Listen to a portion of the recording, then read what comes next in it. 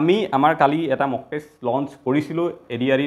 মানে নতুন পেটাৰ্ণত আপোনালোকে সাইডত গোটেই আমাৰ ডিটেইলছটো দেখিবলৈ পাইছে ইয়াত কেনেকুৱা গোটেইখিনি লিখা আছে একদম ওপৰত যেটো কথা লিখা আছে যে মেড বাই সিলেক্টেড ক্যান্ডিডেটস তাৰ মানে আমি যোৱা বছৰ এডিআৰই পাস কৰা 13-14 জন মান মানুহ আৰু এপিএসসি পাস কৰা মানুহ আছে বেলেগ বেলেগ পৰীক্ষা এপিএসসিৰ তেওঁলোকে মিলি পেলাই আমি এটা নতুন প্যাটাৰ্ণত মক টেষ্ট সিৰিজ বনাইছো নতুন প্যাটাৰ্ণ মানে কি আমাৰ যে এতিয়া সোশ্যাল সায়েন্সৰ কোৱেশ্চন যে 30টা আহিব বুলি ক'লে ইংলিছত যে আগতে 20টা আহিছিল এতিয়া 35টা আহিব বুলি ক'লে ইংলিশ কম্প্ৰিহেনশনটো যে অলপ বেলেগ হৈ গ'ল আমি কি হ'ব আইডিয়াই পোৱা নাই সবে হয়নে তো কেনেকুৱা হ'ব পাৰে পেপাৰখন আমাৰ যিখন পেপাৰ আমি পৰীক্ষাত দেখিবলৈ পাম সেই পেপাৰখন কেনেকুৱা হ'ব পাৰে তেনেকুৱা সেবাৰ এখন মডেল পেপাৰ আমি বনাইছো এখন নহয় 4খন বনাইছো তেনেকুৱা পেপাৰ আমি তো ডিটেইলছ খিনি এটা লিখাই আছে আপোনালোকে লৈ ল'ব পাৰিব মই এবাৰ পটককে কৈ দিছো ডিটেইলছ খিনি তাৰপিছত মই কেনেকৈ ল'ব লাগে সেইটো কথাও কৈ দিম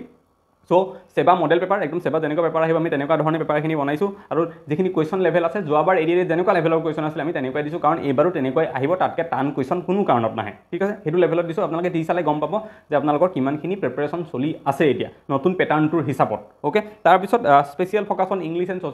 সোশ্যাল সায়েন্সৰ যেটো সেকশন এটা থাকিব আমাৰ 30 মাৰ্কছৰ সেই গুটে সেকশনটোত আমি যিমান কোৱেশ্চন দিছো সব আমাৰ সোশ্যাল সায়েন্সৰ কিতাপৰ পৰা আমি লৈছো কোনো বেলেগ সোৰ্সৰ পৰা লোৱা নাই সব আমাৰ যিবিলাক কিতাপ আছে সেবাৰ আমি হেবু খুলিছো খুলি চাই তাৰ পৰা দিছো আৰু মই সোশ্যাল সায়েন্স পঢ়াই আছো বহুত দিনৰ পৰা গতিকে এখিনি মোৰ ভালকে আইডিয়া আছে সেই সেকশনটো বনাইছো আৰু ইংলিশ যেটো সবতছে ইম্পৰ্টেন্ট আমাৰ হৈ গ'ল এতিয়া কাৰণ জিকেত 65 মাৰ্কছ থাকিব আৰু তাৰ পিছতে সেকেন্ড হাইয়েস্ট মাৰ্কছ আমাৰ থাকিব ইংলিশত 60 মাৰ্কছ গতিকে ইংলিশত আমাৰ সব টপিকৰ এভৰিথিং টপিক আমি কভাৰ কৰিছো তাতে সব মানে আমি মেট্ৰিকত যিবিলাক আনকি পঢ়িছিলো কম্বাইন্ড সেন্টেন্স টেক কোৱেশ্চন তালৈকে মই এৰা নাই সব টপিক কভাৰ কৰি দিছো যাতে আপোনালোকে যদি কোনোবা এটা কোৱেশ্চন নোৱাৰে তেতিয়া যদি আইডিয়া পাই যে এই টপিকটো তাৰমানে মোৰ পঢ়া হোৱা নাই মই পঢ়িব লাগিব সেই আইডিয়াটো পাবৰ কাৰণে সব এড কৰিছো ইয়াতে আমি তাৰপিছত total number of mock test আপোনালোকে 4টা থাকিব আৰু প্ৰতিটো মক টেষ্টত 150 টাকে কোৱেশ্চন থাকিব যেহেতু নতুন প্যাটাৰ্ণৰ মতে 150 টা কোৱেশ্চন থাকিব হয়নে জিকে আমাৰ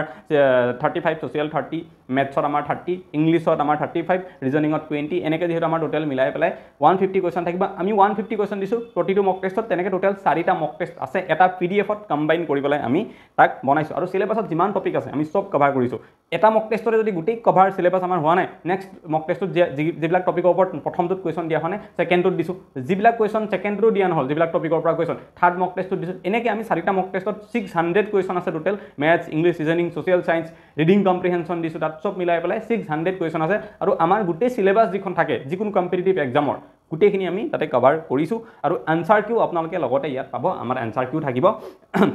যিবিলাক শুদ্ধ আনসাৰ সেইবিলাক ৰেড মাৰ্ক কৰি দিয়া থাকিব আপোনালোকে তাৰ পৰা চাই ল'ব তেনেকেও পাৰিব গতিকে এইখিনি হৈছে আমাৰ মক টেষ্টৰ বিষয় আপোনালোকে যদি দি চাব বিচাৰে যে নতুন প্যাটাৰ্ণৰ পেপাৰখন কি হ'ব কাৰণ যোৱাবাৰ পেপাৰ বেলেগ আছিল 100টা কোৱেশ্চন আছিল এতিয়া 150 হ'ল ইংলিশৰ ৰিডিং কম্প্ৰিহেনশন ইংলিশ ল্যাঙ্গুৱেজ বুলি নতুন সাবজেক্ট আহিলে সোশ্যাল সায়েন্স বুলি নতুনকৈ ভৰালে গতিকে অলপ চেঞ্জ যিহেতু হ'ল এই চেঞ্জ প্যাটাৰ্ণটোত এবাৰ পেপাৰখন কেনেকৈ অহাৰ চান্স আছে সেইটো যদি জানিব বিচাৰে আমাৰ মক টেষ্ট কেইটা আপোনালোকে দি চাব পাৰে দিবলৈ হ'লে আপোনালোকে কেনেকৈ ল'ব পাৰিব ইয়াতে আমি কাষত এটা স্কেনাৰ আপোনালোকৰ কাৰণে দিয়া আছে এই স্কেনাৰটো আপোনালোকে পেমেন্ট কৰিব লাগিব 99 रुपीस আৰু 99 रुपीस পে কৰি পেলাই যদি আপোনালোকে তলত যেটো নাম্বাৰ এটো দিয়া আছে এই নাম্বাৰটোত স্ক্ৰিনশ্বটটো পঠাই দিব আপোনালোকে মক টেষ্টটো পিডিএফ ফৰ্মেটত পাই যাব অলপ দেৰি লাগিব পাৰে 2 ঘণ্টা 3 ঘণ্টা 4 ঘণ্টা বাট পাই যাব একো টেনচন লম লগা নাই আৰু যদি স্কেনাৰটোত পেমেন্ট নহয় কিবা কাৰণত খেলিমেলি পায় আপোনালোকে তেতিয়া হলে স্কেনাৰটোত তলত এটা নাম্বাৰ দিয়া আছে জিপে বুলি সেই নাম্বাৰটোত গুগল পে ডাইৰেক্টলি কৰিব পাৰে কিন্তু সেই নাম্বাৰটোত কোনেও স্ক্ৰিনশ্বট নপঠাব ফোন নকৰিব একো নকৰিব যি আছে মেছেজ দিব লগা স্ক্ৰিনশ্বট পঠাব লগা এই নাম্বাৰটোত পঠাব ঠিক আছে আৰু এনেকৈ কৰিলে আপোনালোকে গোটেই 4টা মক টেষ্ট নতুন প্যাটাৰ্ণত 150 টা কেজত কোৱেশ্চন আছে গোটেইখিনি পাই যাব সো হেল্ল এভৰিৱান আমি আজি পলিটি পঢ়িম ক্লাছ 9 আমি ক্লাছ 8 লৈকে ইকোনমি পলিটি গোটেইখিনি কমপ্লিট কৰিছো এটা 9 10 বাকি আছে 9 পলিটিখিনি আমি চাই লম আজি কি আছে দুটা চেপ্টাৰ আছে এই ভিডিঅ'ত হয়তো দুটাও কভাৰ হ'ব পাৰে নহলে এটা কৰিব পাৰো আমি কাৰণ 9 পৰা চেপ্টাৰবোৰ দীঘল আছে অলপমান ঠিক আছে 9 দুটা চেপ্টাৰ আছে পলিটি 10 দুটা চেপ্টাৰ আছে পলিটি আৰু ইকোনমিক্সৰ তেনেকৈ 9 দুটা 10 দুটা আছে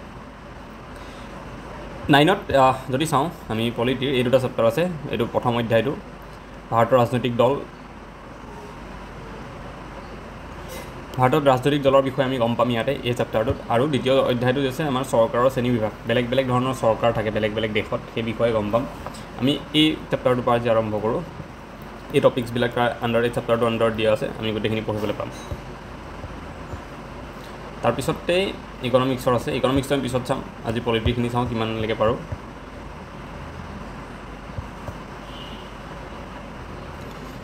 আমি কি কৰিম যিবিলাক ফেকচুৱেল ডাটা আছে যিবিলাক পৰীক্ষাত কোৱেশ্চন আহিব সেইবিলাক আমি অলপ ভালকৈ চাম আৰু যিবিলাক এনেকুৱা ষ্টৰি টাইপ আছে বা অলপমান কনচেপচুৱেল বেছি আছে যিবিলাক আমাৰ সাধাৰণতে এমচিকিউ বেছড এক্সামত দৰকাৰ নহয় মেইনছ লিখিলে বা আমি 9 10 ফাইনেল এক্সামবিলাকত দৰকাৰ হয় স্কুলৰ তেনেকুৱাবিলাক আমি কমকৈ চাম, ইমান গুৰুত্ব নিদিওঁ, আৰু যিবিলাকৰ পৰা কুৱেশ্যন আহিব আমাৰ পৰীক্ষাত সেইবোৰ বেছিকৈ চাম, ঠিক আছে, যাতে সোনকালে শেষ কৰিব পাৰোঁ। তো ইয়াতে ৰাজনৈতিক দলৰ ধাৰণা আৰু প্ৰয়োজনীয়তা, কিয় প্ৰয়োজন ৰাজনৈতিক দল, এইটো কথা দিয়া আছে, ঠিক আছে। ইলেকশ্যন ডেমক্ৰেচি, আমি জানো ইণ্ডিয়া ভাৰত এখন কি গণতান্ত্ৰিক দেশ, ডেমক্ৰেচি ইণ্ডিয়াত আছে, আৰু ডেমক্ৰেচি থাকিলে তাত কি হ'ব লাগিব, এটা ফিচাৰ হৈছে ডেমক্ৰেচিৰ ইলেকশ্যন, ঠিক আছে। ডেমক্ৰেচি মানে অকল ইলেকশ্যন নহয়, আৰু বহুত আছে, social justice, equality, liberty, fraternity, এইবিলাক বহুত বস্তু থাকিব লাগিব, ফ্ৰীডম থাকিব লাগিব, ঠিক আছে, বহুত বস্তু আছে। তাৰে এটা পাৰ্ট হৈছে ইলেকশ্যন ডেমক্ৰেচিৰ। বাট আমি ডেমক্ৰেচি বুলি ক'লে বহুতে সাধাৰণতে কি বুজি পাওঁ যে ইলেকশ্যন হ'ল ডেমক্ৰেচি, এনেকুৱা নহয়, সেইটো নেৰ' মিনিং ডেমক্ৰেচিৰ বা গণতন্ত্ৰৰ।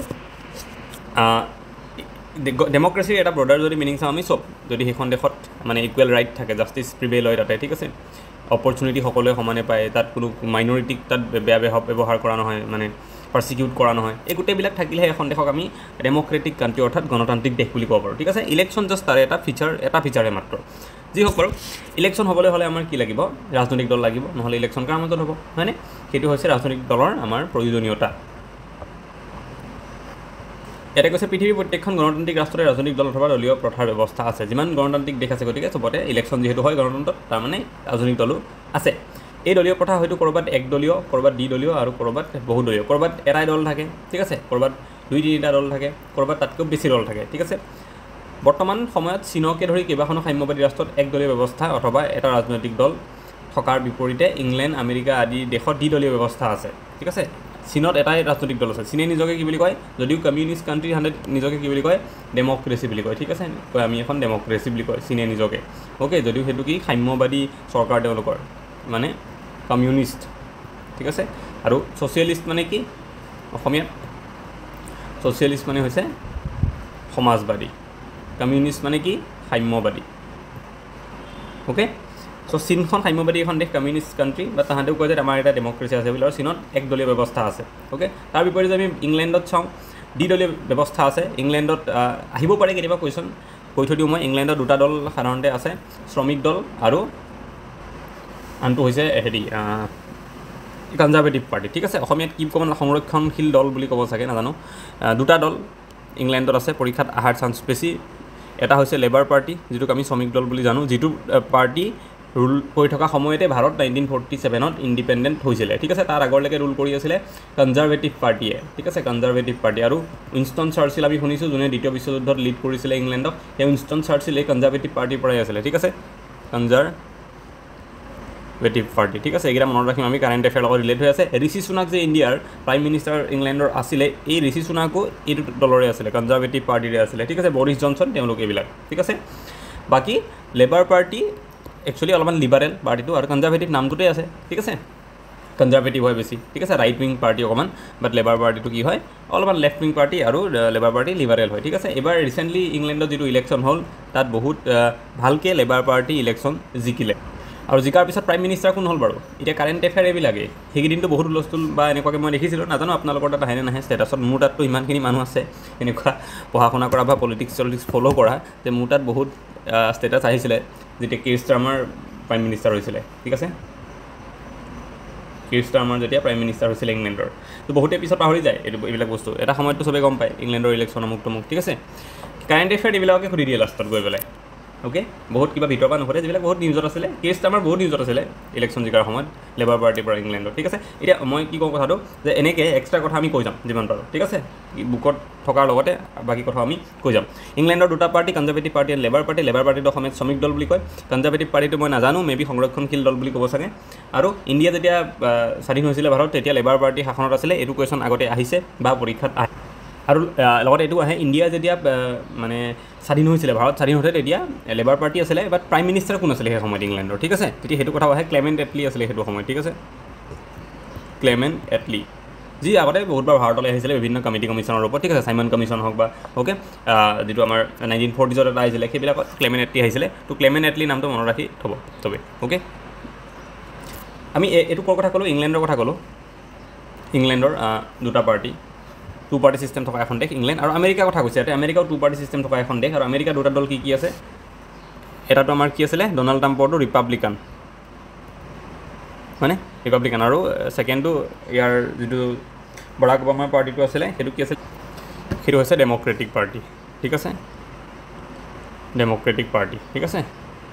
তো এগেইন যেনেকৈ আমি ইংলেণ্ডৰ ক্ষেত্ৰত চাওঁতে পাইছিলোঁ যে কনজাৰভেটিভ যিটো পাৰ্টি আছিলে হয়নে অলপমান সংৰক্ষণশীল সেইটো বা অলপ ৰাইট উইং, তেনেকৈ ৰিপাব্লিকানটো যিটো ডনাল্ড ট্ৰাম্পৰ পাৰ্টি আছে সেইটো অকণমান ৰাইট উইং, আৰু যেনেকৈ আমি লেবাৰ পাৰ্টিৰ কথা কৈছিলোঁ ইংলেণ্ডৰ লেবাৰ পাৰ্টিৰ কথা যেনেকৈ অলপ লেফ্ট উইং বুলি কৈছিলোঁ বা অকণমান লিবাৰেল হয়, তেনেকৈ ডেম'ক্ৰেটিক পাৰ্টি লিবাৰেল হয়। বৰাক ওবামা তাৰ পৰাই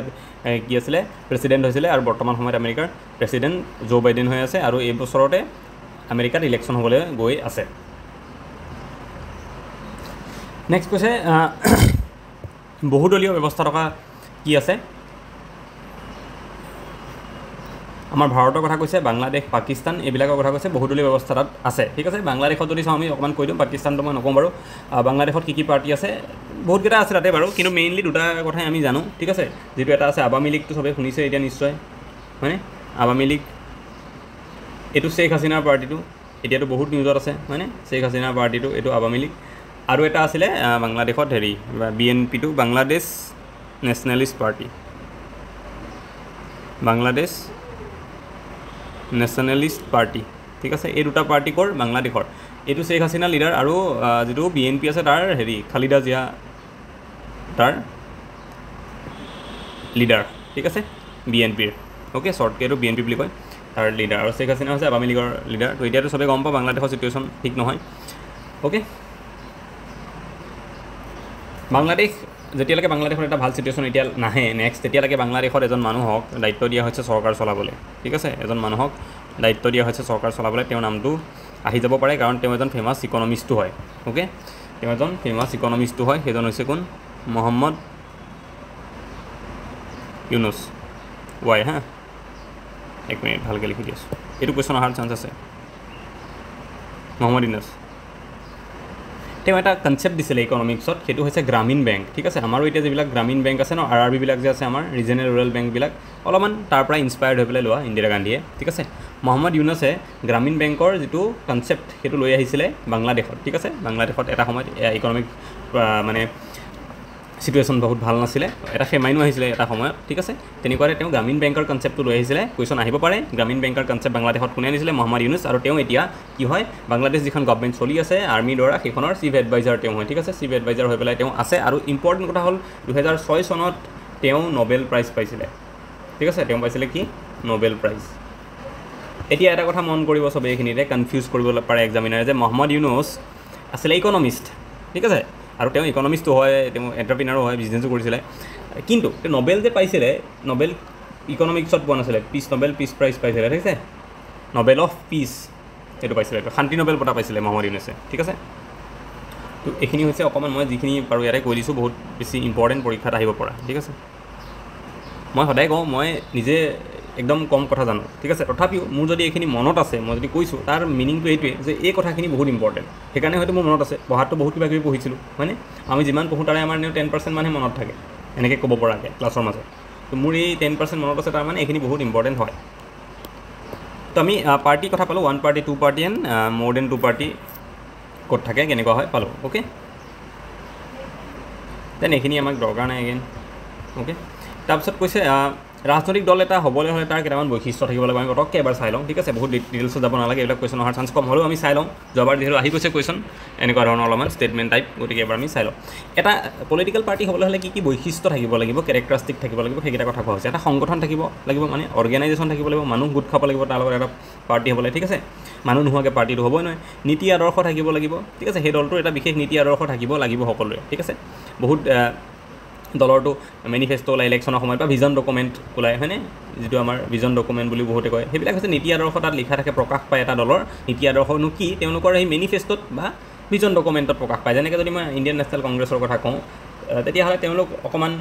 চেণ্ট্ৰিষ্ট বা অলপ মানে শ্লাইটলি লেফ্ট উইং পাৰ্টি হয় তেওঁলোকে। ঠিক আছে, লিবাৰেল হয়, সেইবিলাক তেওঁলোকৰ দলৰ নীতি আদৰ্শ, তো আমি গম পোৱা যায় তাৰ পৰা। তেনেকৈ এটা নীতি আদৰ্শ থাকিব লাগিব, ক্ষমতা দখলৰ আকাংক্ষা থাকিব লাগিব, সেইটোতো চবৰে থাকেই পলিটিকেল পাৰ্টি, বেলেগ একো নাথাকিলেও হয় নাই। বাকী বৈশিষ্ট্য নীতি আদৰ্শ কিবা থাকক নাথাকক, কিন্তু ক্ষমতা দখলৰ আকাংক্ষাটো থাকেই। জাতিৰ স্বাৰ্থৰ প্ৰতি সন্মান, এইটোতো বৰ বিশেষ দেখা নাযায়, নিজৰ স্বাৰ্থৰ প্ৰতিহে সন্মান দিয়া দেখা যায় হয়নে। জাতিৰ স্বাৰ্থৰ প্ৰতি যিটো য'ত তেওঁ ৰাজনৈতিক দলটো গঠন হৈছে, সেই জাতিটোৰ প্ৰতি তেওঁৰ সন্মানৰ প্ৰতি স্বাৰ্থ থাকিব লাগিব তেওঁ। ঠিক আছে, যদি কোনোবা এটা নেশ্যনেল লেভেলৰ পাৰ্টি আছে ইণ্ডিয়াত, আমাৰ জাতি বুলি ক'লে কাক বুজিম আমি তেতিয়া, গোটেই দেশখনক বুজিম আমি, আমাৰ এই ভাৰতখনক। ঠিক আছে, সেই ভাৰতখনৰ প্ৰতি তেওঁলোকৰ স্বাৰ্থৰ প্ৰতি সন্মান থাকিব লাগিব ভাৰতখনে যি বিচাৰে ভাৰতৰ মানুহে যি বিচাৰে তাৰ প্ৰতি তেওঁলোকে সন্মান কৰিব লাগিব বা কোনোবা যদি ৰিজনেল পাৰ্টি অসমত গঠন হৈছে আঞ্চলিক দল অসমত তেতিয়াহ'লে তেওঁলোকেও কি কৰিব লাগিব অসমখনৰ যিটো জাতীয় স্বাৰ্থ আছে তাৰ প্ৰতি সন্মান দেখাব লাগিব ঠিক আছে এইকেইটা বৈশিষ্ট্যৰে সৃষ্টি হোৱা ৰাজনৈতিক দলৰ গণতান্ত্ৰিক ৰাষ্ট্ৰ এখনত প্ৰধান কাম কি হয় এতিয়া ৰাজনৈতিক দলৰ আমি বৈশিষ্ট্য গম পালোঁ সংগঠন থাকিব লাগিব মানে মানুহ থাকিব লাগিব নীতি আদৰ্শ থাকিব লাগিব সমতা দখলৰ আকাংক্ষা থাকিব লাগিব আৰু জাতি স্বাৰ্থৰ প্ৰতি সন্মান দেখাব লাগিব এইকেইটা আছে বৈশিষ্ট্য যদি এইকেইটা থাকে তেতিয়া তাক ৰাজনৈতিক দল বুলি কোৱা হ'ব ঠিক আছে এতিয়া কাম কি হ'ব ৰাজনৈতিক দলৰ ৰাষ্ট্ৰ এখনত জনগণক ৰাজনৈতিক শিক্ষা প্ৰদানেৰে শিক্ষিত কৰা মানে ডেমক্ৰেচিৰ বিষয়ে কোৱা ভোটদানৰ বিষয়ে কোৱা এইবিলাক কথা তেওঁলোকে প্ৰচাৰ কৰিব লাগিব জনগণৰ মনৰ ৰাজনৈতিক সজাগতা বৃদ্ধি কৰিব লাগিব ঠিক আছে আমি পলিটিকেলি আমাৰ কি পাৱাৰ আছে আমি চিটিজেন হিচাপে কি পাৱাৰ পাওঁ ঠিক আছে আমি যে ভোট দি পেলাই এখন চৰকাৰ চেঞ্জ কৰিব পৰা যদি আমি বেয়া পাওঁ এই ৰাজনৈতিক সচেতনতা যিটো আছে ঠিক আছে বা অন্যায় হ'লে আমাৰ জনতাৰ লগত তাৰ বিপক্ষে মাত দিয়াৰ কাৰণে তেওঁলোকে সজাগতা বৃদ্ধি কৰিব লাগিব মানুহৰ মাজত জনমত গঠন কৰা যদি কোনোবা এটা চৰকাৰে কিবা বেয়া কাম কৰিছে তেতিয়াহ'লে তাৰ এগেইনষ্টত জনমত গঠন কৰিব লাগিব মানুহক একগোট কৰিব লাগিব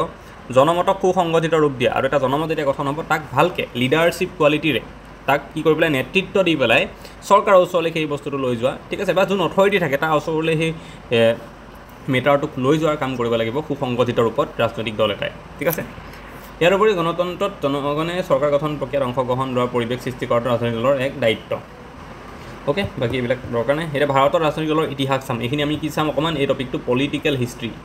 ঠিক আছে এতিয়া অকণমান এটা আমাৰ হিষ্ট্ৰী আহি যাব গতিকে পলিটিক্সৰ হিষ্ট্ৰী পঢ়ি আছোঁ পলিটিকেল হিষ্ট্ৰী আমি ভাৰতৰ ৰাজনৈতিক দলৰ ইতিহাস চাবলৈ গ'লে আমি 1885লৈ যাব লাগিব চবেই জানো এইটো কথা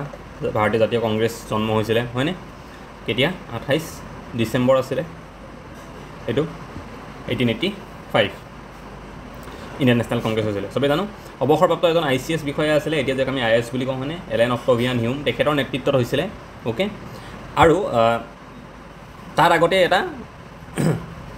1786 এটা হৈছিলে SN বেনাৰ্জী সুৰেন্দ্ৰনাথ বেনাৰ্জীৰ নেতৃত্বত হৈছিলে দি ইণ্ডিয়ান এছ'চিয়েশ্যন কিছুমানে আকৌ ইয়াকো প্ৰথম ৰাজনৈতিক দল বুলি ক'ব বিচাৰে কিন্তু এটা ৰাজনৈতিক সংগঠনহে আছিলে কাৰণ ই ইলেকশ্যন খেলা নাছিলে ঠিক আছে কাৰণ তেতিয়া ইলেকশ্যন খেলাৰ পৰিৱেশ নাছিলে তেনেকুৱা ওকে গতিকে আমি এইটো কথাও কিন্তু মনত ৰাখিম যে সুৰেন্দ্ৰনাথ বেনাৰ্জী তেওঁ এজন কি আছিলে ICS বিষয়া আছিলে তেওঁ ওকে তেওঁক চাকৰিৰ পৰা বৰখাস্ত কৰা হৈছিলে সৰু কথা এটাতে তাৰপিছত তেওঁ সেই ইংৰাজ চৰকাৰৰ বিৰুদ্ধে মাত মাতিবৰ কাৰণে এটা সংগঠন খুলি লৈছে আৰু সেইটোক বহুতে ৰাজনৈতিক দল বুলি ক'ব বিচাৰে বা বহুতে সংগঠন বুলিহে ক'ব বিচাৰে গতিকে আমি যদি কওঁ ৰাজনৈতিক দল বুলি ক'লে ভাৰতৰ প্ৰথম ভাৰতৰ জাতীয় কংগ্ৰেছ অৰ্থাৎ ইণ্ডিয়ান নেশ্যনেল কংগ্ৰেছ আমাৰ কংগ্ৰেছ যিটো পাৰ্টি আছে সেইটোৱে হ'ব কিন্তু কিছুমানে ইয়াকো ক'ব বিচাৰে SN বেনাৰ্জীয়ে খোলা দ্য ইণ্ডিয়ান এছ'চিয়েশ্যন তো আমি এইটো মনত ৰাখিম ঠিক আছে বিশেষকৈ এইটো কথা আমি মনত ৰাখিম যে ইণ্ডিয়ান এছ'চিয়েশ্যন কোনে গঠন কৰিছিলে SN বেনাৰ্জী আৰু লগতে কেতিয়া গঠন হৈছিলে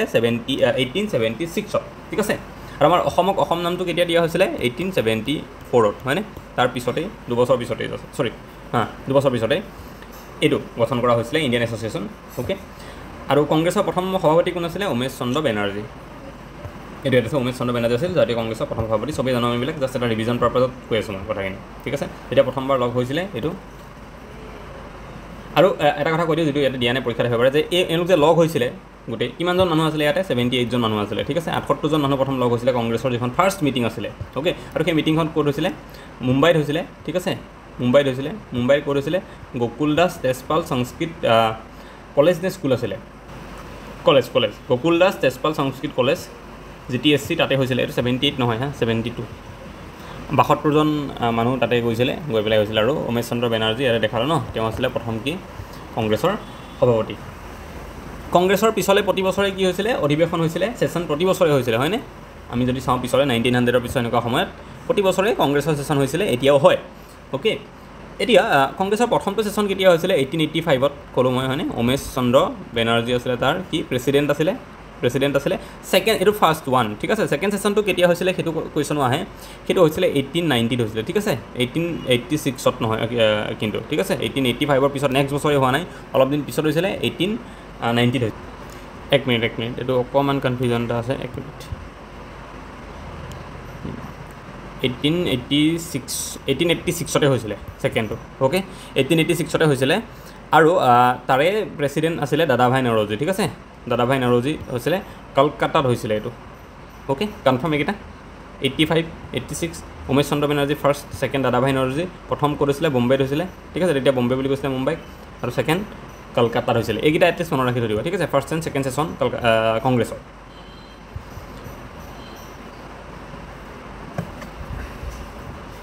অ'কে, জাতীয় কংগ্ৰেছৰ পিছত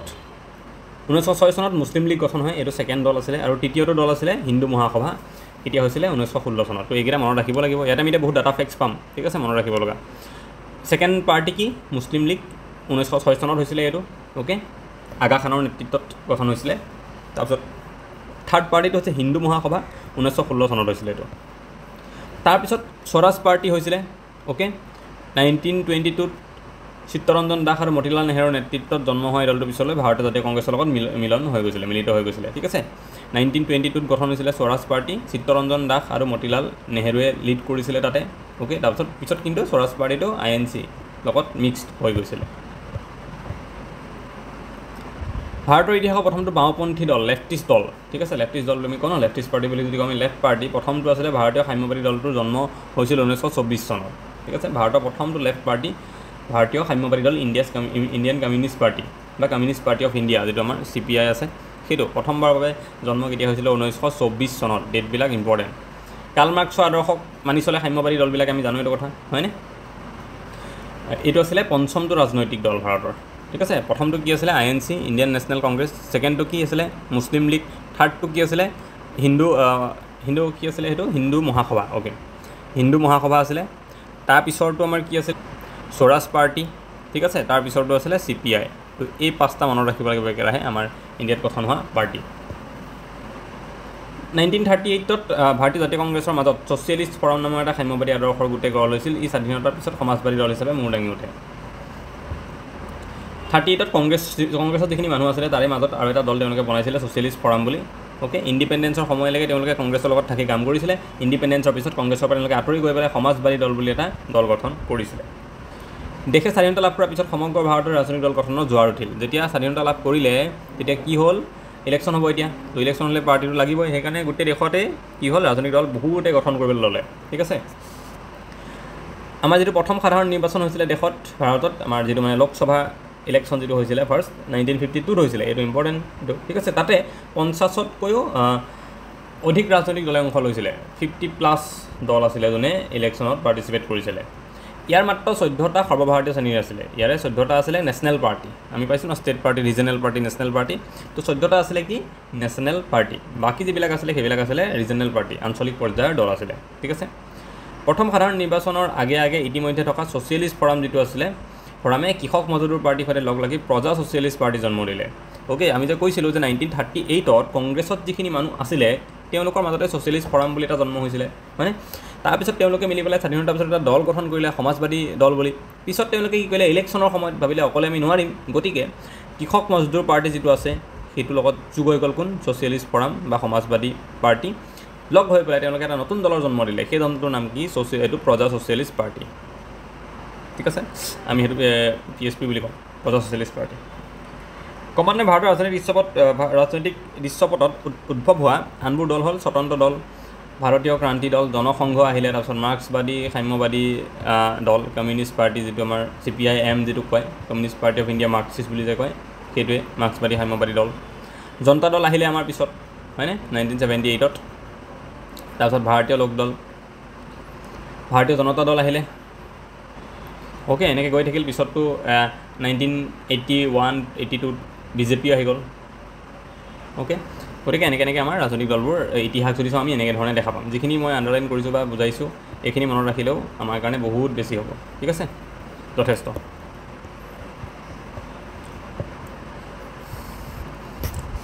আমাক যদি বাছি উলিয়াবলৈ দিয়ে যে তলৰ কোনটো এটা আঞ্চলিক ৰাজনৈতিক দল বা তলৰ কোনটো এটা ৰাষ্ট্ৰীয় ৰাজনৈতিক দল ভাৰতত, তেতিয়াহ'লে আমি ৰাষ্ট্ৰীয় ৰাজনৈতিক দলকেইটা চাই থ'লে ইজি হ'ব আমাৰ কাৰণে। কাৰণ ৰাষ্ট্ৰীয় ৰাজনৈতিক দল বেছি নাই, কম আছে, কিন্তু আঞ্চলিক দল বহুত আছে। আঞ্চলিক দল গোটেইবিলাকতে মনত ৰখাটো সম্ভৱ নহয়, গতিকে আমি নেশ্যনেল পাৰ্টিকেইটা মনত ৰাখি থ'ম। তেতিয়া যিয়ে আহক প্ৰশ্ন আমি তাৰপৰা ছেগ্ৰিগেট কৰিব পাৰিম। যদি আমি চাওঁ সম্প্ৰতি ভাৰতৰ ৰাষ্ট্ৰীয় পৰ্যায়ৰ কেতবোৰ মুখ্য ৰাজনৈতিক দল হ'ল Congress, BJP, CPI, communist party of India, মাৰ্ক্সবাদী, মানে CPI আৰু CPIM দুটাই কি হয়? নেশ্যনেল পাৰ্টি, ঠিক আছে। তাৰপিছত Indian national Congress, BJP, okay. তৃণমূল কংগ্ৰেছ যিটো আমাৰ AITMC আছে, অ'কে, অল ইণ্ডিয়া তৃণমূল কংগ্ৰেছ, সেইটো আম আদমি পাৰ্টি, এইকেইটা আমাৰ বৰ্তমান নেশ্যনেল পাৰ্টি, ঠিক আছে। এইকেইটা মনত ৰাখি থ'লোঁ এনাফ, কাৰণ এনেকুৱা কুৱেশ্যন কিবা নহয় কিবা আহিয়ে যায়, প্ৰতিবাৰে আমি আঞ্চলিক দলৰ বিষয়ে পাম ইয়াতে আছে এতিয়া আঞ্চলিক দলৰ বিষয়ে ইয়াতে আছে ঠিক আছে আঞ্চলিক ৰাজনৈতিক দল জন্ম ভাৰতৰ দলীয় ব্যৱস্থা এটা উল্লেখযোগ্য দিশ যোৱা শতিকাৰ 60 দশকত ভাৰতবৰ্ষৰ প্ৰথমটো আঞ্চলিক দল DMK দাবীৰ মুন্নেতা কাজাগাম জন্মৰ লগে লগে আঞ্চলিকতাবাদী চিন্তাধাৰাৰে প্ৰস্তুত আন কিছুমান ৰাজনৈতিক দল দেশত আত্মপ্ৰকাশ কৰিবলৈ ধৰিলে চ' প্ৰথমটো আমাৰ আঞ্চলিক দল যিটো আছে ঠিক আছে সেইটো কি বুলি কোৱা হয় DMK ঠিক আছে তামিলনাডুৰ যিটো আমাৰ দল আছে DMK দাবীৰ মুন্নেতা কাজাগাম বুলি এইটো ফুল ফৰ্মটো মনত ৰখাটো উচিত ঠিক আছে দাবীৰ মুন্নেতা কাজাগাম ঠিক আছে ওকে এইটো একচুৱেলি AIDMK বুলি কয় অল ইণ্ডিয়া দাবীৰ মুন্নেতা কাজাগাম ঠিক আছে আৰু এটা আছে AIA এটা লাগি আছে আৰু AIADMK এই আগৰ যে DMK দলটো আছিলে তাৰ পৰাই এইটো কাটি পেলাই ওলাইছে ঠিক আছে তাৰ পৰাই ওলাইছে এইটো দল AIADMKটো এইটো AIADMKত অল ইণ্ডিয়া DMK একে দাবীৰ মুন্নেতা কাজাগাম কিন্তু আন্নাটো আগত লগোৱা আছে আন্না দাবীৰ মুন্নেতা কাজাগাম যদি বাই চান্স আহি যায় কোনো জাৰে কনফিউজ নহওক সেইকাৰণে মই লিখি দিছোঁ AIDMK আৰু DMK মাজত সেইটো ডিফাৰেঞ্চ DMK পৰাই ওলাইছে এই দলটো ঠিক আছে আৰু কিন্তু প্ৰথম যদি কওঁ আমি DMK এই DMK এতিয়া তামিলনাডুত তেওঁলোক ৰুলিং পাৰ্টি হয় ঠিক আছে কোন আছে CM MK ষ্টেলিন আছে এই DMK পাৰ্টিৰ হয় এতিয়া ঠিক আছে আৰু এই দশকটোত এই যিটো সময় আছে 60 দশকত ঠিক আছে 60 দশকত মানে 1960s আছে 1960 to 70 এই সময়খিনিত ভাৰতত আৰু বহুত আঞ্চলিক ৰাজনৈতিক দলৰ জন্ম হৈছিলে সেইবাবে এই দশকটোক কি বুলি কোৱা হয় ভাৰতত আঞ্চলিক ৰাজনৈতিক দলৰ সোণালী দশক বুলি কোৱা হয় কোৱেশ্যন আহিব ঠিক আছে ভাৰতত আঞ্চলিক ৰাজনৈতিক দলৰ সোণালী দশক বুলি কোনটো দশকক কোৱা হয় 60 দশকটো ঠিক আছে 1960 to 70 এই সময়খিনিত ঠিক আছে এই সময়খিনিক কোৱা হয় ওকে থাকক এইখিনি নালাগে আঞ্চলিক ৰাজনৈতিক দলৰ জন্ম কিয় হয় কি কাৰণে হয় সেইটো এটা কথা ইয়াতে কোৱা আছে দলৰ জন্মৰ মূল কাৰণ সৰ্বভাৰতীয় দলৰ বৈষম্যমূলক নীতি যেনেকৈ আমাৰ অসমতে আমি চাওঁ যদি আমাক যিবিলাক নেশ্যনেল পাৰ্টি আছে সেইবিলাকে কি কৰে বহুত সময়ত আমাৰ কাৰণে ভাল পলিচি নবনায় আমাক অলপ ইগন'ৰ কৰা দেখা যায় সেইটো এটা কাৰণ তেনেকুৱা কাৰণেও হয় 2 নম্বৰতে দেশৰ বিভিন্ন ভাষিক আৰু ধৰ্মীয় গোষ্ঠীৰ মাজত থকা ভিন্নতা যিহেতু ভাষিক ভিন্নতা ধৰ্মীয় বা জাতিগত ভিন্নতা আছে সেইকাৰণে সেই জাতিক প্ৰতিনিধিত্ব কৰি পেলাই বা সেই ভাষাটোক প্ৰতিনিধিত্ব কৰি পেলাই ঠিক আছে তেনেকৈ বা ধৰ্মটোক প্ৰতিনিধিত্ব কৰি পেলাই কিছুমান পলিটিকেল পাৰ্টি বনি যায় সেইবিলাকে আঞ্চলিক দলৰ ৰূপ লয় সংখ্যালঘুসকলৰ মাজত থকা নিৰাপত্তাহীনতাৰ বাবে যেনেকৈ আমি যদি কওঁ আমাৰ অসমত থকা AIUDF দলটো সংখ্যালঘুক লৈ পেলাই চলি থকা দেখা যায় ঠিক আছে তেওঁলোকৰ কাৰণে মাতে বা তেনেকুৱা কেন্দ্ৰীয় চৰকাৰৰ অধিক কেন্দ্ৰীকৰণৰ প্ৰৱণতা আৰু ৰাজ্যিক সম্পদসমূহৰ ওপৰত অধিক কৰ্তৃত্ব লাভৰ প্ৰচেষ্টা কেন্দ্ৰীয় চৰকাৰে নিজৰ পাৱাৰটো বেছিকৈ ধৰি ৰাখিব বিচাৰে ৰাজ্য চৰকাৰবিলাকক পাৱাৰ দিব নিবিচাৰে সেইটো কাৰণেও আঞ্চলিক দলৰ জন্ম লয় ঠিক আছে সকলো ৰাজ্যৰ ক্ষেত্ৰত কেন্দ্ৰীয় চৰকাৰৰ সমদৃষ্টিৰ অভাৱ সেইটোৱে আগতে এইটো পইণ্ট পাইছোঁ অলৰেডি সকলো ৰাজ্যকে সমানে নাচায় এতিয়া অন্ধ্ৰপ্ৰদেশ আৰু বিহাৰক যদি চাওঁ বহুত বেছি পইচা দি আছে বাকীবিলাকক ইমান নাই দিয়া তো তেনেকুৱা কাৰণেও বহুত আঞ্চলিক দলৰ জন্ম হয় ৰাষ্ট্ৰীয় দল বা কেন্দ্ৰীয় চৰকাৰৰ ৰাজ্যিক নেতাৰ দুৰ্বলতা ৰাষ্ট্ৰীয় দলৰ পৰা যেতিয়া অঞ্চলীয় বিজেপিটো চেণ্টাৰত আছে ঠিক আছে কিন্তু অসমত ধৰি ল'লোঁ বিজেপিৰ ভাল নেতা নাই তেতিয়াও আঞ্চলিক দলবিলাক জন্ম হয় তেনেকুৱা এটা কাৰণত বৰ্তমান ভাৰতবৰ্ষত থকা উল্লেখযোগ্য আঞ্চলিক ৰাজনৈতিক দলকেইটা কি DMK AIDMK ঠিক আছে এইটো AIDMK হ'ব AIA এটা লাগিব ইয়াতে AIDMK এইকেইটা তামিলনাডুৰ হয় ঠিক আছে পৰীক্ষাত আহিব তামিলনাডুৰ নে কৰ্ণাটকৰ নে ক'ত ওকে আকালি দল পাঞ্জাৱৰ যিটো আমি SAD বুলি কওঁ শিৰোমণি আকালি দল বুলি কওঁ তেলেগু দেশম পাৰ্টি অন্ধ্ৰপ্ৰদেশৰ ঠিক আছে চন্দ্ৰবাবু নাইডু তাৰে লিডাৰ হয় ওকে নেশ্যনেল কনফাৰেন্স জম্মু কাশ্মীৰৰ অসম গণ পৰিষদ আমাৰ অসমৰ আছে মিজো নেশ্যনেল ফ্ৰণ্ট মিজোৰামৰ ঠিক আছে MNF শিৱসেনা মহাৰাষ্ট্ৰ তাৰপিছত নাগালেণ্ড পিপলছ কনফাৰেন্স নাগালেণ্ড ঝাৰখণ্ড মুক্তি মৰ্চা JMM সেইটো যিটো আছে এটা পাৰ্টি ওকে এইবিলাক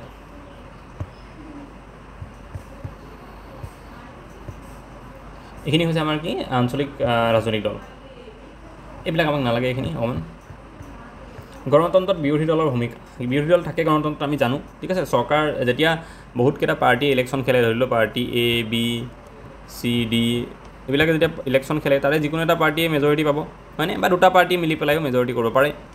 এতিয়া B আৰু C যেনিবা মিলি পেলাই চৰকাৰ গঠন কৰিলে তেওঁলোকে চৰকাৰত বহিলে ঠিক আছে গভৰ্ণমেণ্ট তো বাকী এই যে পাৰ্টিকেইটা আছে A D E ইহঁত কি হৈ যাব অপজিশ্যন ঠিক আছে অপজিশ্যন যেনেকৈ আমি বৰ্তমান সময়ত যদি ভাৰতত চাওঁ বহুত পাৰ্টি আছে যেনেকৈ আমাৰ বিজেপিৰ লগত যিবিলাক আছে আৰু বিজেপি প্লাছ আমাৰ AGP আছে ঠিক আছে তাৰপিছত যদি চাওঁ আমি যিটো নীতিশ কুমাৰৰ পাৰ্টিটো আছে সেইটো আছে JDU হয়নে তাৰপিছত আমাৰ তেলেগু দেশম পাৰ্টি এইবিলাক বিভিন্ন পাৰ্টি মিলি পেলাই চৰকাৰ গঠন কৰিছে আৰু বাকী যিবিলাক পাৰ্টি আমাৰ আছে আমাৰ UDF হওক AIUDF হওক অসমৰ পৰা ঠিক আছে বা ইণ্ডিয়ান নেশ্যনেল কংগ্ৰেছ সমাজবাদী পাৰ্টি ঠিক আছে যেনেকৈ DMK অ'কে তাৰপিছত RJD ৰাষ্ট্ৰীয় জনতা দল এইবিলাক আছে ক'ত বিৰোধী তো এই বিৰোধী দল যিবিলাক আছে যোন চৰকাৰত নাই চৰকাৰৰ এগেইনষ্টত আছে চৰকাৰ গঠনত যোনে ভাগ লোৱা নাই তেওঁলোকৰ ভূমিকা কি আমাৰ ইণ্ডিয়ান ডেমক্ৰেচিত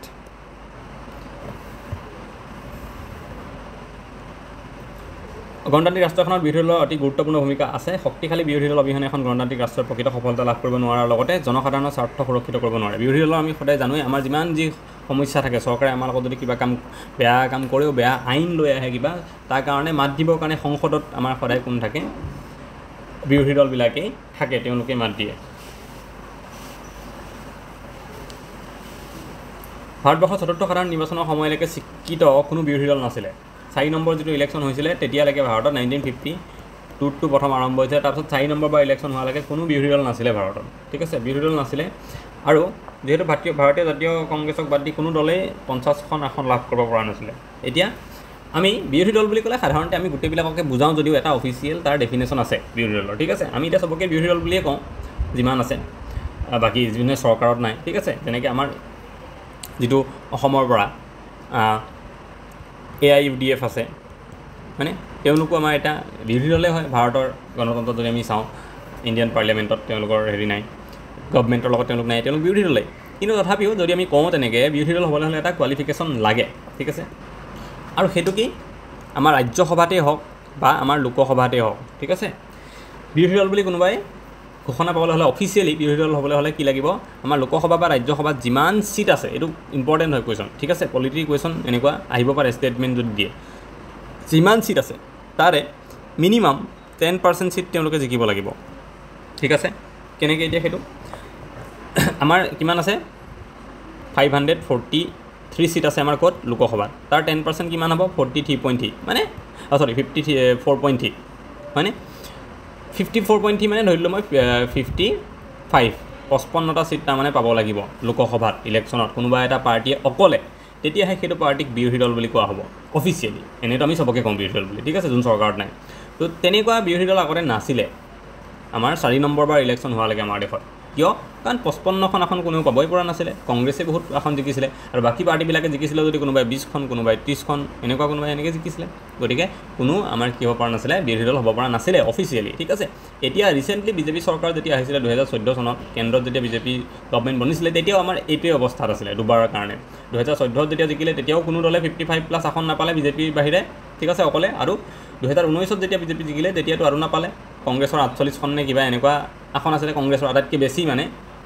ছেকেণ্ড হাইষ্ট যদি আছিলে কাৰোবাৰ কংগ্ৰেছৰে আছিলে 48খন আসন আছিলে চাগে 48টা চিট জিকিছিলে তেওঁলোকে গতিকে বিৰোধী দল অফিচিয়েলি নাছিলে কিন্তু এইবাৰ কংগ্ৰেছে অলমষ্ট 100ৰ ওচৰা-ওচৰি পালে মানে 55 মাৰ্কটো ক্ৰছ কৰিলে গতিকে এতিয়া কংগ্ৰেছ অফিচিয়েলি আমাৰ সদনত ঠিক আছে আমাৰ নিম্ন সদনত লোকসভাত তেওঁলোক বিৰোধী দল অ'কে এইটো এটা কনচেপ্ট পৰীক্ষাত আহিব পাৰে কিমান পাৰ্চেণ্ট 10% সেইটো মনত ৰাখিম আমি ঠিক আছে 10%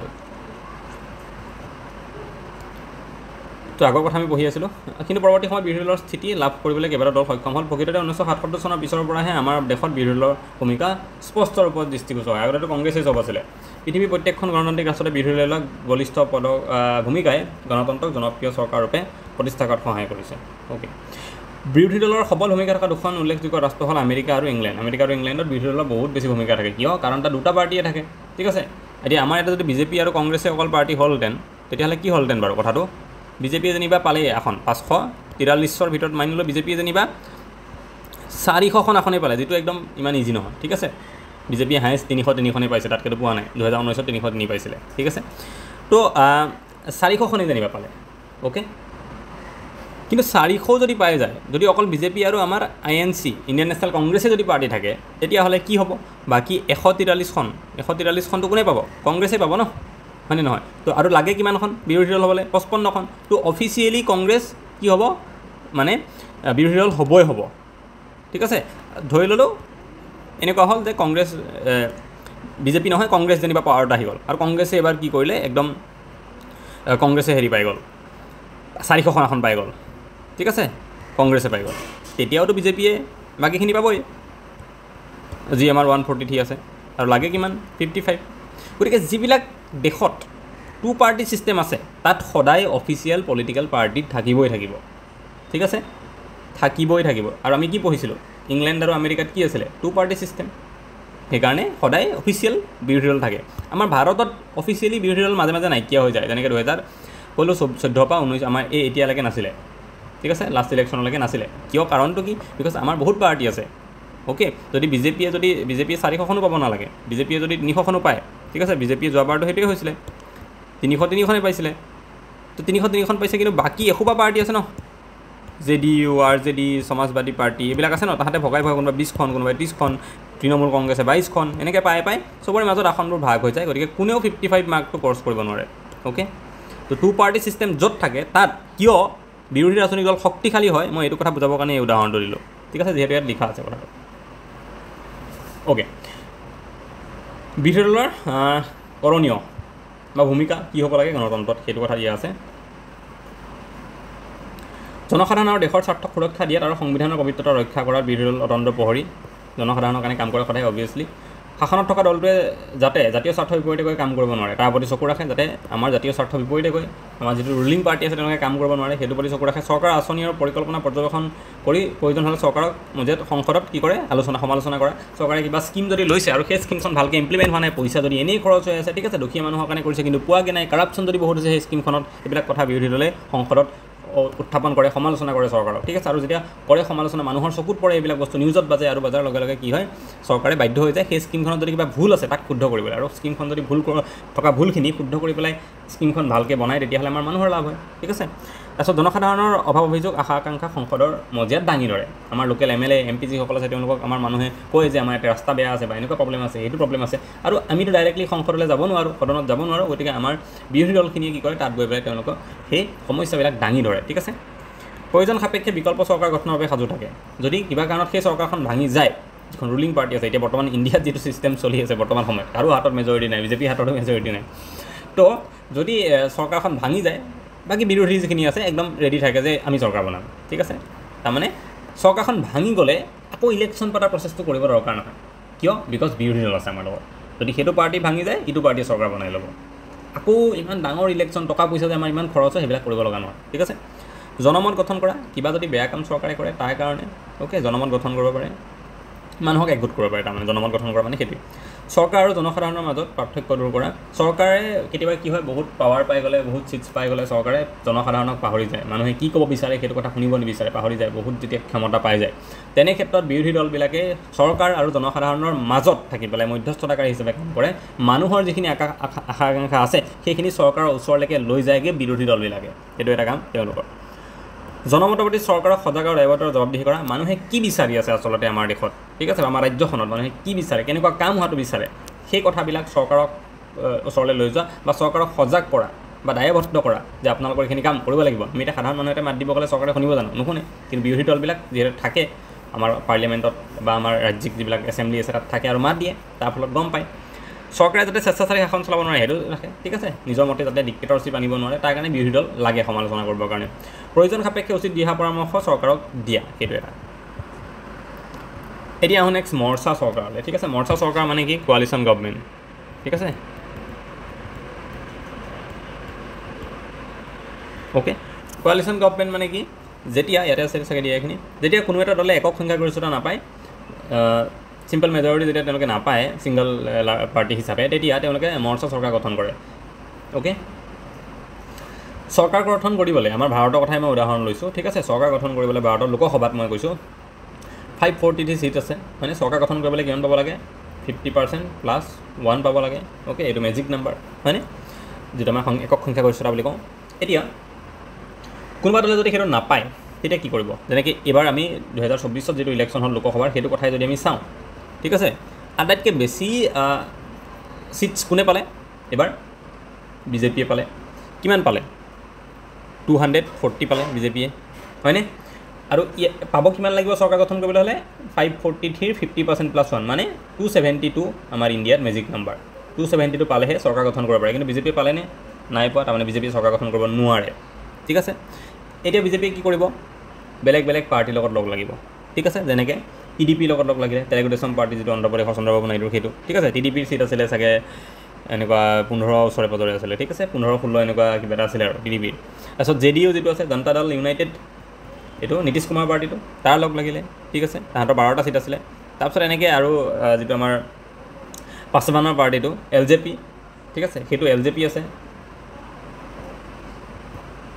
লোক জনশক্তি পাৰ্টি তাহাঁতৰ লগত লগ লাগিলে এনেকৈ বিভিন্ন আমাৰ AGPটো অসমত আছে AGPও এটা চিট পাইছিলে LJP 4টা নে 5টা চিট পাইছে এনেকৈ লগ লাগি পেলাই তেওঁলোকে BJPয়ে গৈ পেলাই বৰ্তমান কিমানটা চিট কৰিলেগে আৰু বহুত পাৰ্টি আছে বৰ্তমান BJPয়ে 293 চিটছ কিবাকৈ কৰিলেগে গোটালেগে এতিয়া এই 290 চিটছ আছে এইটো অকল BJP নহয় গোটেই পাৰ্টিখিনি মিলি পেলাইহে তাৰমানে চৰকাৰখন অকল BJP নহয় যদিও BJP মানে লিডাৰ টাইপ চৰকাৰখনত কিন্তু অকলে BJP চৰকাৰ গঠন কৰিব নোৱাৰে গোটেইখিনিক লগত লৈ চলিব লাগিবই লাগিব আৰু যেতিয়া এনেকৈ অকলে এটা পাৰ্টিয়ে চৰকাৰ গঠন কৰিব নোৱাৰে গোটেইখিনি আৰু কেইবাটাও পাৰ্টিৰ লগত লৈ পেলাই চৰকাৰ গঠন কৰে তাক কোৱা হয় মৰ্চা চৰকাৰ বা কোৱালিশ্যন গভৰ্ণমেণ্ট ঠিক আছে আৰু এটা কনচেপ্ট কওঁ যিটো ইয়াতে দিয়া থাকিব পাৰে চাগে হাং পাৰ্লিয়ামেণ্টটো কোনে কোনে শুনিছে হাং পাৰ্লিয়ামেণ্ট অসমীয়াত এইটোক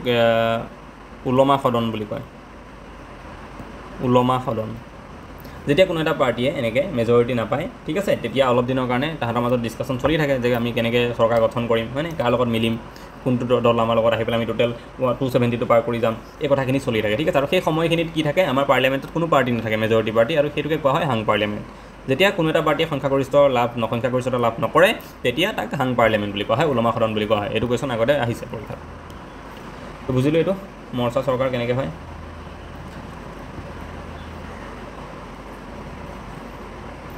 ওকে মৰ্চা চৰকাৰ বৰ্তমান সময়ত গুৰুত্ব লাভ কৰিছে কোৱালিশ্যন গভৰ্ণমেণ্ট গুৰুত্ব লাভ কৰিছে আমি দেখিছোঁৱে এতিয়াতো চব মৰ্চা চৰকাৰে চলি আছে আমাৰ NDA নেশ্যনেল ডেম'ক্ৰেটিক এলায়েন্স তাৰপিছত আমাৰ আগতে UPA আছিলে মানে ইউনাইটেড প্ৰগ্ৰেছিভ এলায়েন্স এতিয়া আহিলে আমাৰ ইণ্ডিয়া এলায়েন্স আহিলে নাই এক মিনিট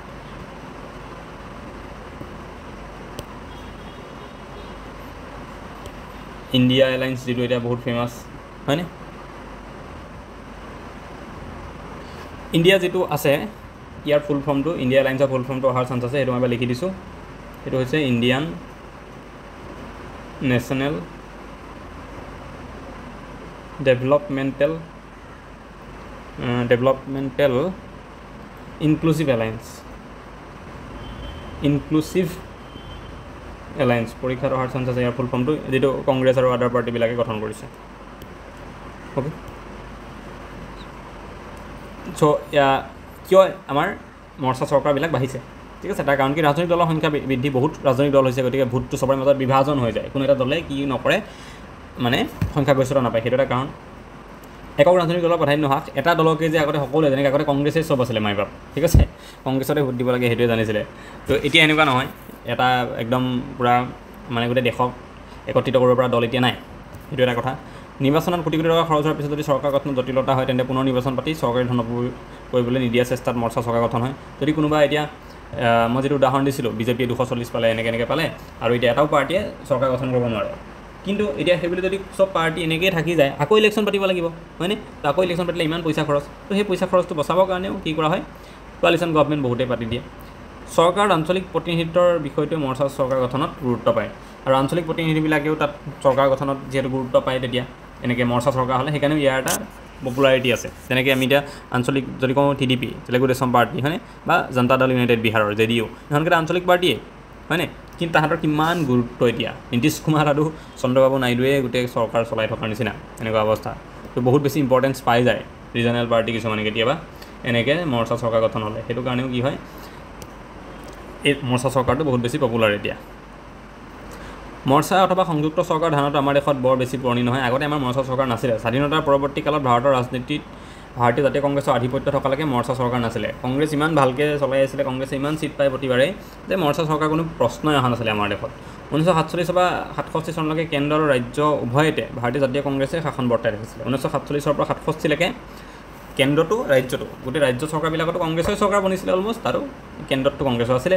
67 চনৰ পিছত নাইকিয়া হ'ল কিয় বিকজ DMK তেতিয়া আহি গৈছিলে ৰিজনেল পাৰ্টি তামিলনাডুত DMK শাসন আৰম্ভ হৈ গৈছিলে ঠিক আছে তাত কংগ্ৰেছৰ চৰকাৰ নাইকিয়া হৈ গৈছিলে সেইখিনি সময়ত মৰ্চা চৰকাৰ গঠনৰ প্ৰসংগ অহাই নাছিলে পিছলৈ এক দলৰ আধিপত্য ছিংগল পাৰ্টি ডমিনেন্স যিটো আছে সেইটো ক্ষেত্ৰত প্ৰত্যাহ্বান অহাত মৰ্চা চৰকাৰ গঠন প্ৰক্ৰিয়া আৰম্ভ হয় কেন্দ্ৰত 1977 চনত মোৰাৰজী দেশাই নেতৃত্বত প্ৰথমখন মৰ্চা চৰকাৰ গঠন হয় একদম বহুত ইম্পৰ্টেণ্ট ঠিক আছে আমি জানো ন যেতিয়া কি হৈছিলে 1975ত ইমাৰ্জেঞ্চি লগাই দিছিলে ইন্দিৰা গান্ধীয়ে হয়নে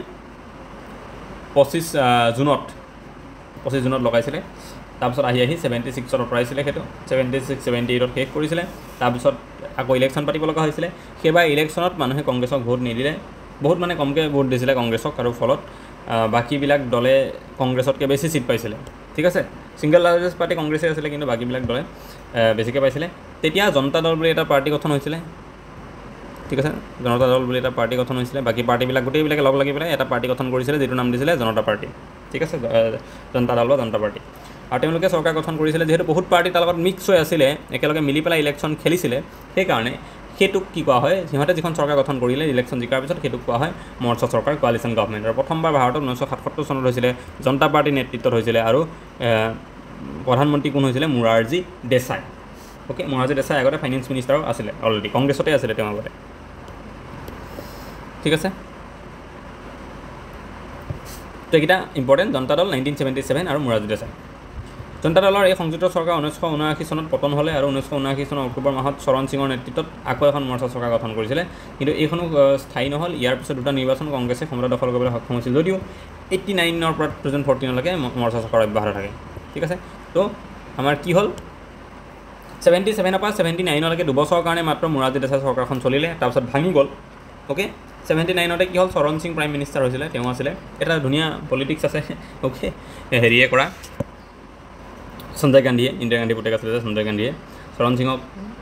চৰণ সিং ইয়াতে আছিলে আগতে জনতা দলতে আছিলে ওলাই গৈছিলে কংগ্ৰেছে ছাপৰ্ট দি পেলাই প্ৰাইম মিনিষ্টাৰ বনাম বুলি কৈছিলে পিছত নবনালে চৰকাৰখন কেইদিনমানৰ পিছতে ভাঙি থাকিলে আকৌ ইলেকশ্যন হ'ল তাৰপিছত আৰু সেইটো কংগ্ৰেছৰে মানে এটা চাল আছিলে যে এই মৰ্চা চৰকাৰখন মোৰাৰজী দেশাই গভৰ্ণমেণ্টখন ভাঙিবলৈ ঠিক আছে বহুত ষ্টৰি আছে এটা হেৰি আছে তাতে এইটো কথা গম পায় মই আগতে কৈছোঁ চাগে ABP নিউজৰ প্ৰধানমন্ত্ৰী বুলি এটা চিৰিজ আছে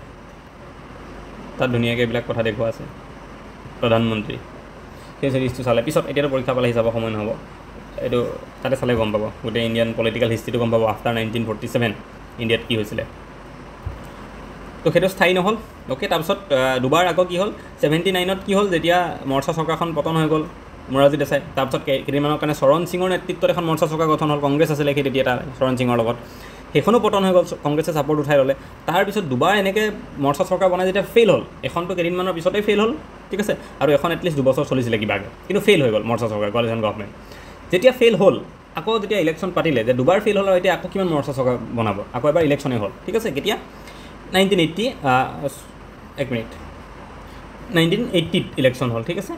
কাৰণ 79ত চৰকাৰ ভাঙিলে ইলেকশ্যন পাতোতে 80 লাগিলে এতিয়া যদি এই ইলেকশ্যনটো যেতিয়া হ'ল তেতিয়া কংগ্ৰেছে প্ৰচাৰ কেনেকৈ কৰিবলৈ ল'লে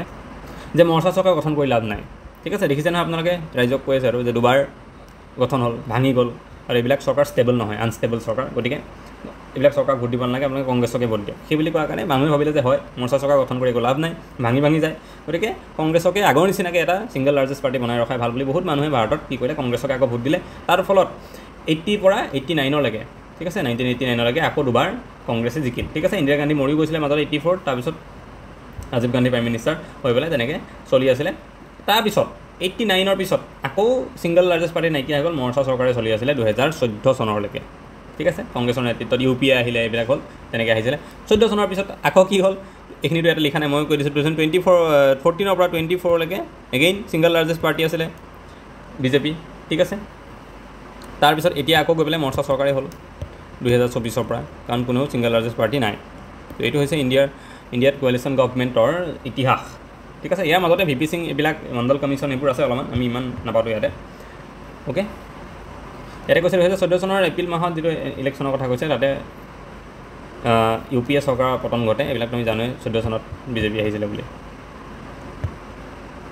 আমাৰ কেইটামান মৰ্চা চৰকাৰৰ কথা দিছে কেন্দ্ৰত ইতিমধ্যে গঠন কৰা মৰ্চা চৰকাৰবিলাক আছিলে ইউনাইটেড ফ্ৰণ্ট আছিলে এটা আগতে সংযুক্ত গণতান্ত্ৰিক মৰ্চা ইউনাইটেড প্ৰগ্ৰেছিভ এলায়েন্স UPA যিটো কংগ্ৰেছৰ নেতৃত্বত হৈছিলে এতিয়াতো UPA নাইকিয়া হৈ গ'ল এতিয়া মই ক'লোৱে ইণ্ডিয়া যিটো এলায়েন্স আছে সেইটো আহি গ'ল Indian national developmental ইনক্লুজিভ alliance okay সেইটো আহি গ'ল এতিয়া তাৰপিছত NDA টো আছে বিজেপিৰ নেতৃত্বত যেটো চলি আছে এইবিলাক হৈছে মৰ্চা চৰকাৰ ঠিক আছে বাকিটা আমি জানো ইউনাইটেড ফ্ৰণ্টটো মনত ৰাখিম এটা আগতে এটা হৈছিলে মৰ্চা চৰকাৰ দুখ মানে মৰ্চা চৰকাৰৰ দুখ মানে কি আৰু নিগেটিভ কি আছে ঠিক আছে ডিসএডভান্টেজও আছে কিছুমান মৰ্চা চৰকাৰ যেনেকৈ আমি দেখিলোঁ ন এটা ডিসএডভান্টেজ এটা আমি দেখিলোঁ ন কি যে পটককৈ ভাঙি যায় ঠিক আছে স্থায়ী নহয় সেই চৰকাৰটো এইটো কথা প্ৰথমে দিয়া আছে ক্ষণস্থায়ী বা অস্থিৰ পটককৈ ভাঙি যায় চৰকাৰটো ঠিক আছে দুৰ্বল হয় কাৰণ বহুত পাৰ্টি লগ হৈ থাকে তাতে ইটো পাৰ্টিয়ে কয় মোৰ কাৰণে এইটো কাম কৰিব লাগিব সিটো পাৰ্টিয়ে কয় মোক এইটো কৰিব লাগিব ঠিক আছে তো চৰকাৰখন দুৰ্বল হয় মানে বল্ড ডিচিশ্যন ল'ব নোৱাৰে কিছুমান দীৰ্ঘম্যাদী আঁচনি গ্ৰহণৰ জটিলতা লং টাৰ্ম তেওঁলোকে স্কিম ল'ব নোৱাৰে হাতত কাৰণ কি ঠিক কোনদিনাখন চৰকাৰ ভাঙি যায় ঠিক নাই অংশীদাৰী দলৰ আকাংক্ষা এতিয়া যেনেকৈ অংশীদাৰী দল বিজেপিৰ লগত এতিয়া TDP তেলেগু দেশম পাৰ্টি আৰু যিটো জনতা দল ইউনাইটেড আছে নীতিশ কুমাৰৰ তাহাঁতে বহুত ডিমাণ্ড ৰাখিছে সেইকাৰণে বিহাৰৰ কাৰণে বাজেটখনত বহুত পইচা দিছে অন্ধ্ৰপ্ৰদেশৰ কাৰণে পইচা দিছে বহুত ঠিক আছে তো আকাংক্ষা বহুত থাকে সেইবোৰ মেনেজ কৰোঁতে অলপ দিগদাৰ হৈ যায় অ'কে বাকী ৰাজ্যবিলাকক অলপ ইমান গুৰুত্ব দিব নোৱাৰা হৈ যায় জাতীয় স্বাৰ্থ বিঘ্নিত হোৱাৰ আকাংক্ষা থাকে বহুত ৰিজনেল পাৰ্টি থাকে ইয়াতে যেনেকৈ এইবিলাক কৈছে মই অলৰেডি TDP JDU ভাল উদাহৰণ এইবাৰ এইটো বঢ়িয়া উদাহৰণ আমি পাইছোঁ ইয়াতে মৰ্চা চৰকাৰৰ কাৰণে এই দুটা পাৰ্টি আছে ইহঁতৰ কথা বেছি গুৰুত্ব দিওঁতে আমাৰ জাতীয় স্বাৰ্থত বহুত গুৰুত্ব দিব নোৱাৰা নিচিনা এটা অৱস্থা হৈ যায়গৈ গোটেই দেশখনৰ কাৰণে ভাল কাম কৰিব নোৱাৰি পেলাই এই দুখন ৰাজ্যৰ কাৰণে বেছি কাম কৰিব লগা অৱস্থা এটা হৈ যায়গৈ কাৰণ তেওঁলোকৰ এটা মানে বহুতখিনি চিটছ আছে তেওঁলোকে আঁতৰি দিলেই চৰকাৰে ভাঙি যাব ঠিক আছে ব্যয়বহুল বহুত বেছি খৰচা হয় ঠিক আছে চব মিনিষ্টাৰ যিমান থাকে বেলেগ বেলেগ পাৰ্টিৰ পৰা চবকে সন্তুষ্ট ৰাখিব লগা হয় বেলেগ বেলেগ বহুত মিনিষ্টাৰ বনাব লগা হয় বহুতক ঠিক আছে তাৰ ফলত তাহাঁতৰ কাৰণে গাড়ী ঘোঁৰা এইবিলাকৰ খৰচ থাকে অ'কে এইকেইটা হৈছে মৰ্চা চৰকাৰৰ কি দুখ যদি আহি যায় বাই চান্স ষ্টেটমেণ্ট কুৱেশ্যন এটা দুটা হ'লেও তেতিয়া দি দিলে পাৰিব লাগে চবেই ঠিক আছে এইখিনি বুজোৱাৰ পিছত মৰ্চা চৰকাৰৰ গুণ কিছুমান এডভান্টেজো আছে ভাল কথাও আছে মৰ্চা চৰকাৰৰ সেইবিলাক কি পৰিস্থিতিৰ সময় সাপেক্ষে অ'কে মৰ্চা চৰকাৰ পৰিস্থিতিৰ সময়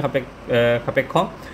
পৰিৱৰ্তিত ৰাজনৈতিক পৰিৱেশ আৰু পৰিস্থিতিৰ মৰ্চা চৰকাৰ গঠন ভাৰতবৰ্ষৰ দৰে বৃহৎ গণতান্ত্ৰিক ৰাষ্ট্ৰত সুস্থিৰতা বজাই ৰখা অতি প্ৰয়োজন চ' পৰিস্থিতি আৰু পৰিৱেশ আমাৰ এনেকুৱা চলি আছে এতিয়া ইমান ৰাজনৈতিক দল হৈছে মৰ্চা চৰকাৰ নহ'লে আমাৰ দিগদাৰ হ'ব মই কৈছোঁ অলৰেডি এইবাৰ যিটো অৱস্থা হ'ল কোনেও যে 272 চিট পাব লাগে নাপালে এতিয়া কোনো দলে যদি লগ হৈ পেলাই মৰ্চা চৰকাৰ নবনালেহেঁতেন আমাৰ ৰিজাল্টটো কি হ'লহেঁতেন আকৌ ইলেকশ্যন পাতিব লগা হ'লহেঁতেন ঠিক আছে আকৌ ইলেকশ্যন পতা মানে কিমান বেছি খৰচ হয়নে গতিকে তেনে ক্ষেত্ৰত এই মৰ্চা চৰকাৰ এটা ভাল অপশ্যন আমাৰ কাৰণে